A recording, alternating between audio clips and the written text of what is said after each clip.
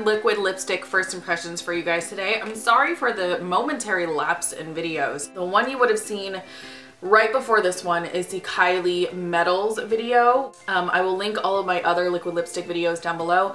And today I'm going to test out the Kat Von D Everlasting Liquid Lipstick in the color Lolita, which is like her most well-known and most coveted color, I want to say. This is what the packaging looks like. It's a clear tube, clear and skinny, and you can see the actual product in here. I believe this retails for about $20. It's between $18 and $22 on Sephora, and I will link down below the Sephora website to get it.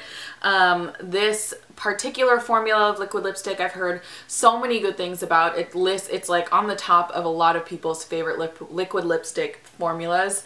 I have nothing on my lips aside from like remnants of lip balm from earlier, which is perfect because I feel like I want to test these out with as few barriers as possible on my lips. This is what the applicator looks like. It's a doe foot applicator. So far as I can tell, it doesn't have a scent.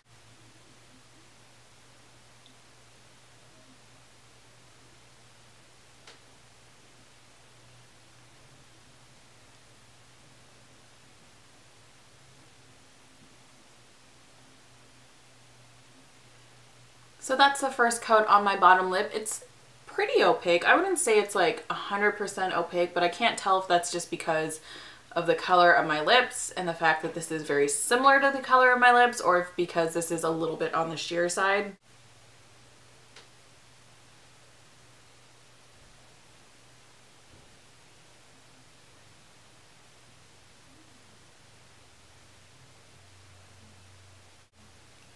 I'm just gonna smooth out the bottom lip a little bit with whatever is left on the doe foot. So yeah, if I look up close, it does look like a little bit sheer, but I don't know, again, I don't know if it's sheer because it's just the color of my lips are that color, or if this is a little bit on the sheer side. So I'm going to go in with just a little bit more product and spread that out onto the top of my lips. And yeah, it's taking a little bit longer to dry down than, let's say, like the Kylie lip kits, or the ColourPop ones, which were on the more liquidy side and dried down to a powder finish relatively quickly. This, I've had it on for about like 2 minutes now, and it's still a little bit tacky, but this is not as liquidy. This one is definitely more of a moussey sort of formula. It feels pretty dried down to the touch now, so I am going to do a hand test.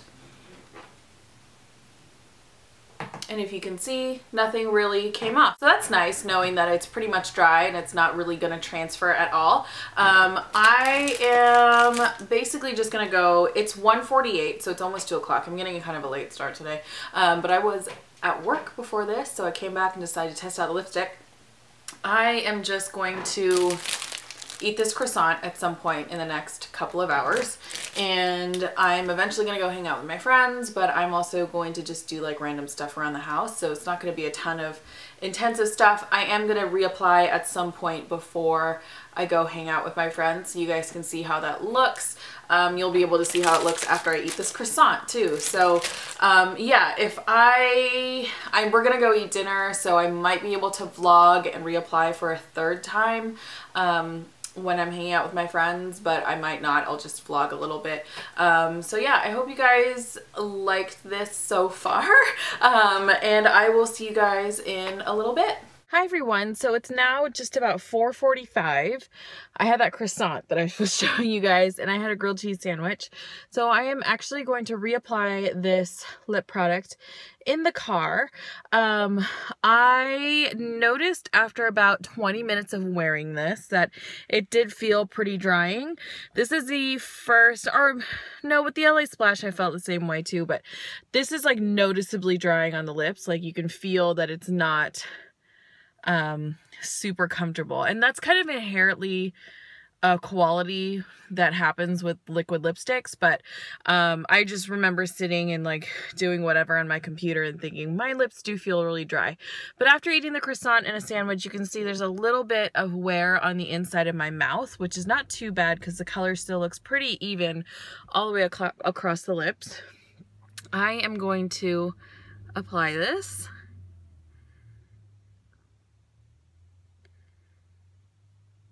And it's definitely deepened the color a little bit and it's evened it out. If I look in the mirror that's right up here on my car, it doesn't look like it's flaked or anything, and it doesn't look like it's settled too badly into the lines. So yeah, that second coat definitely didn't emphasize anything, or it, but at the same time, it didn't have to like smooth everything over or anything over. So that's a pretty good sign when it comes to this lip product. So I am gonna go drive to visit my friends, to go hang out with my friends at the mall. We're gonna go see Finding Dory. We're gonna go have some dinner. I might vlog a little bit, and I think I said that before, but I'll show you what it looks like after we eat dinner. I think I'm just gonna have, I'm not super hungry and my stomach kind of hurts today. So I don't think I'm gonna eat a ton, but yeah, I will probably show you guys what it looks like after eating dinner, and then I will show you guys what it looks like after I get out of the movie.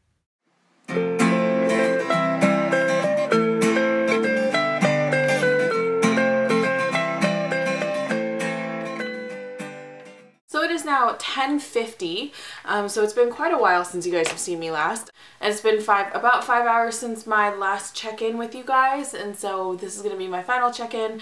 I mentioned this in my second check-in, but it does feel a little bit dry. It's not like really uncomfortable right now at this point, but it's noticeable on my lips. It's not like a super comfortable formula, but it's not super drying either. It's definitely mostly worn off in the center of my lips, leaving like sort of like a lip line sort of deal around the outside of my lips, so not super flattering. But let's see how a third coat goes on top.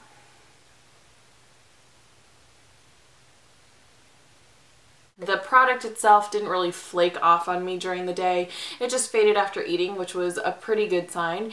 And again, it felt drying, but it wasn't uncomfortable to the point where I wanted it off of my lips. It was just kind of an expected dry feeling, which you would get with most matte liquid lipsticks.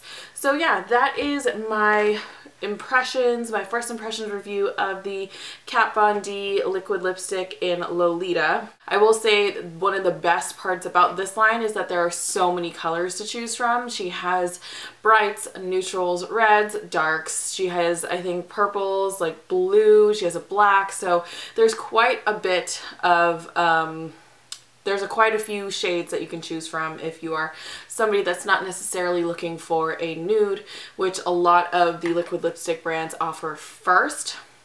Again, I will be doing more liquid lipstick reviews, so if you guys like this video, give it a thumbs up and stick around. You can subscribe and you'll be able to get the videos into your inbox of sorts as I post them. So yeah, I hope you guys are liking this video and this series, and if you guys have tried these liquid lipsticks, let me know what you think about them, and if you guys think I should pick up any other shades, I would love to know in the comments down below. So yeah, I hope you guys are doing well, and I will see you guys soon.